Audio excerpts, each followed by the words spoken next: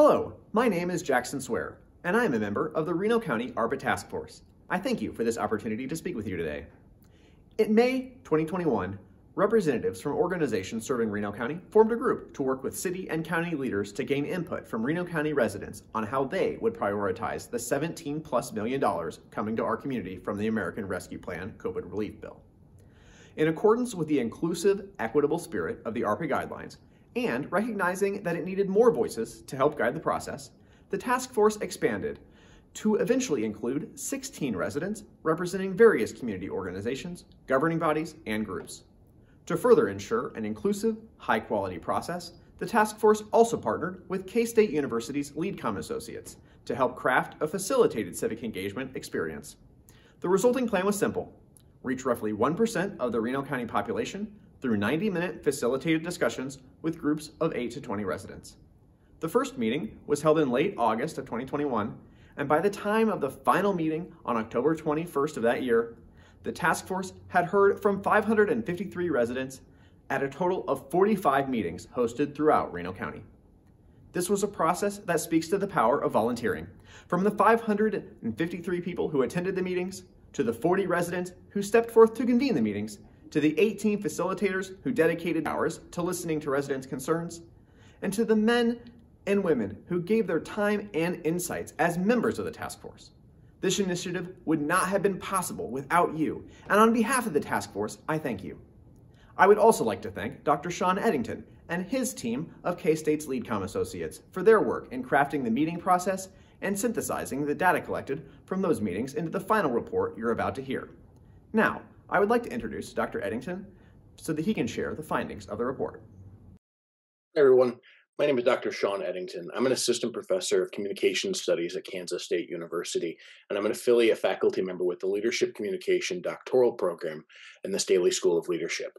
I'm going to be presenting the findings from a program that my team of doctoral students in the Leadership Communication Program and I designed, developed, and then the fantastic folks from the Reno County Task Force facilitated about how to use the ARP funds. So to determine how to best allocate funding received through the American Rescue Plan Act of 2021, broad-based feedback was received from residents of Hutchinson and Reno County in Kansas. Meetings were hosted with 19 facilitators and represented various communities and local institutions within both Hutchinson and Reno County. In total, 45 sessions were conducted with 553 residents. Session participants represented a diverse group of community members that roughly mirrored the demographic profile of the adult population in Hutchinson and Reno County. The 553 sessions and their participants generated over 1,100 ideas across the 8 priority spending categories described by the ARP as prescribed by the legislation. In this presentation, I'll detail these ideas collected throughout the Hutchinson and Reno County community in further detail in a few moments. However, session participants generated most ideas and recommendations for ARP funding around 7 key spending priorities. Following their participation, participants were invited to evaluate their experience, and of those 553, 113 individuals completed a post-session survey, and overwhelmingly, these individuals found that the session and their experience in the process that we designed was a positive one for them, and they felt very engaged and excited about using their voices. And so, as I said, the participants had a broad reach within the community. This is a sample of some of the groups that were participating. We had Reno County pastor groups, the Prairie Land Realtors, the Southwest Bricktown neighborhood, the Hutchinson NAACP, the Boys and Girls Club. And for a full list, you can look at the appendix of our report that showcases all of the groups that were participating in the 45 different meetings. As I mentioned, participants identified over 1,100 ideas across all 8 funding categories. Encouragingly, all of these funding areas generated a diverse set of solutions, except for the category for replacing public sector revenue loss. Solutions for addressing the broader negative economic impact to the county generated the largest number of ideas, followed by solutions to support the public health response. In each session, the participants were given 3 votes for the ideas that they believed were most important. They could divide the votes in any combination across ARP funding areas, and the feedback was further coded based on topical themes. 4 themes, childcare, workforce development, housing, and mental health, received more than 50% of all votes, suggesting that these ideas and strategies are among the highest priority for ARP funds. 3 additional themes, local and small businesses, access to healthcare, and recreation, each received more than 5% of all the votes.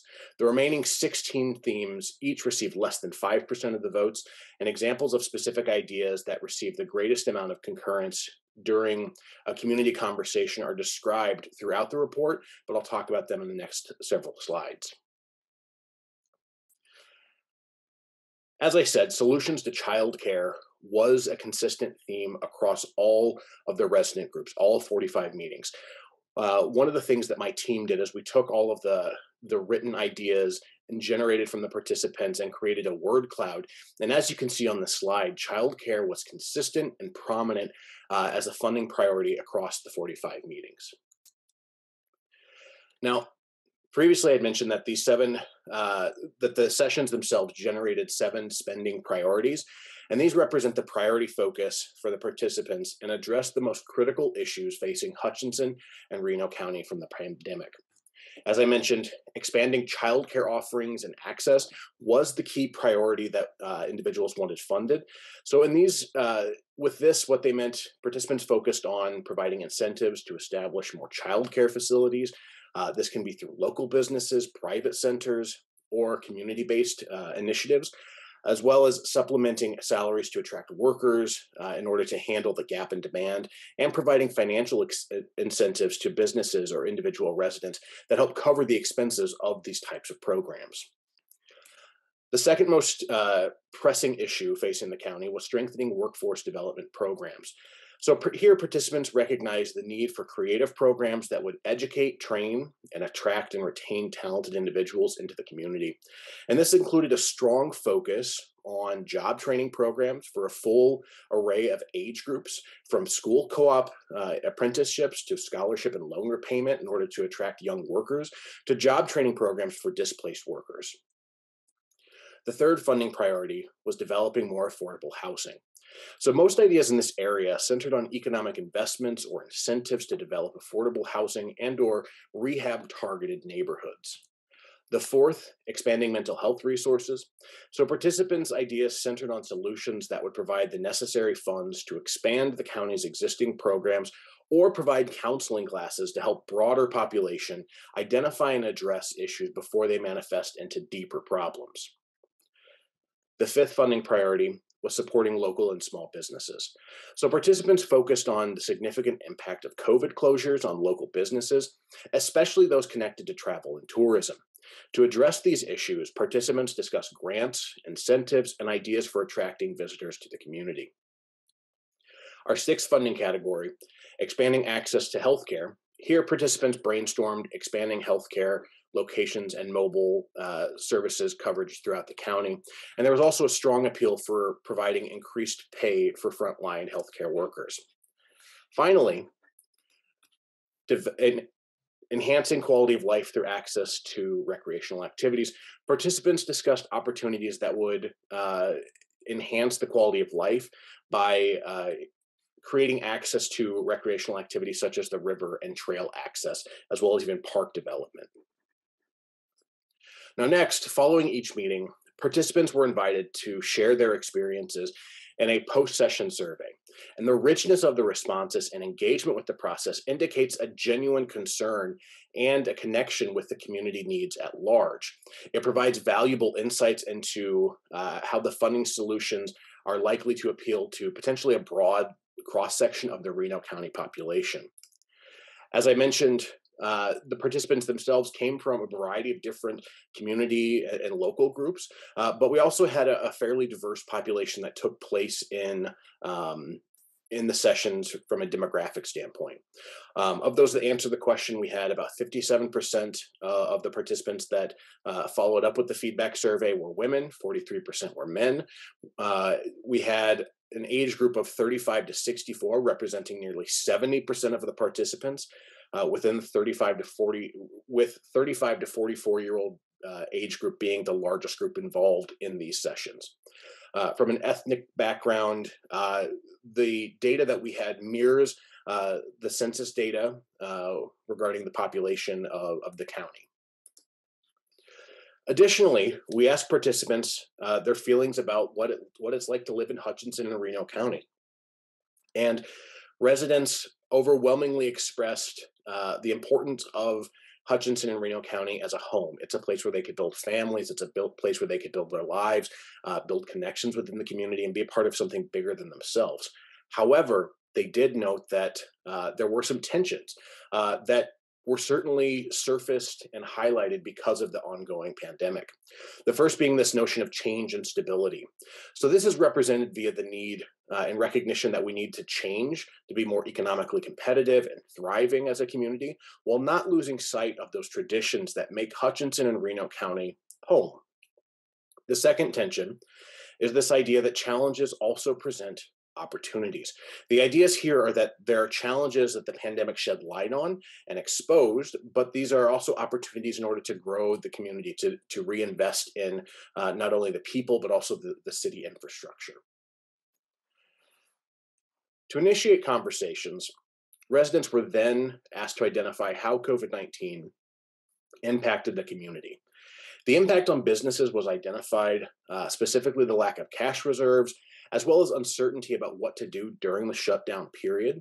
But they also discussed how the lack of in-person schooling created mental health concerns for children, and as well as technology pressure, particularly with access to computers and consistent internet broadband throughout the community. Finally, participants noted that there were significant strains on a variety of community resources. In particular, residents cited churches, medical resources, financial services, as well as businesses as most vulnerable during the peak period.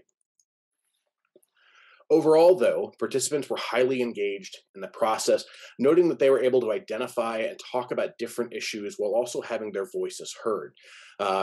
Participants were also really willing and excited to participate in another similar event. And we asked folks if they would do it again, and about 80% of them said that they would, which speaks to a positive experience, as well as their perceptions of a strong engagement with the overall process. So next, I'll briefly describe the summary of ideas generated by the funding categories. You can see this more fully in the report. I want to also note that there was no subcoding of the ARP categories replacing public sector revenue loss, as well as broadband infrastructure. It wasn't necessary, the ideas didn't necessarily deviate too far from one another, and so we were not presenting any summary pie charts for these ARP funding categories in the next couple of slides. So regarding supporting public health, you see that the largest piece of this pie graph is the fact that people wanted to invest in mental health resources with 36%. You also see ideas surrounding access to healthcare, 24%, and then social services and mental health care and healthcare workers at 14 and 13%. Regarding addressing negative economic impacts, you see workforce development, training, and education at 33%, local and small businesses at 25%, and childcare at 19% of all the ideas.